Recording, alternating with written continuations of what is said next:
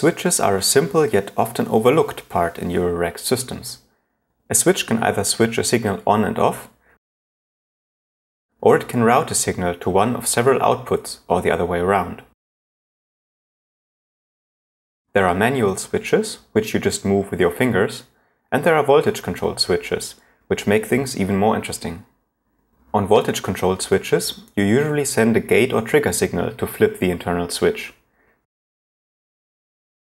So for example, you could use a keyboard's gate signal to switch your VCO's waveforms on every key press.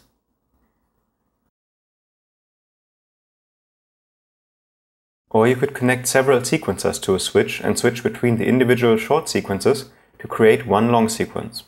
Many switches also work at audio range, so when you trigger them with a square wave VCO signal, they switch really fast, which can create some interesting waveforms. There are also sequential switches, which cycle through more than two inputs or outputs. And there are voltage-addressed switches, which do not take gates or triggers to switch, but map their ports over a CV range, so each port has a fixed CV level at which it becomes active. Conclusion. Switches are often simple and cheap, but offer a great value.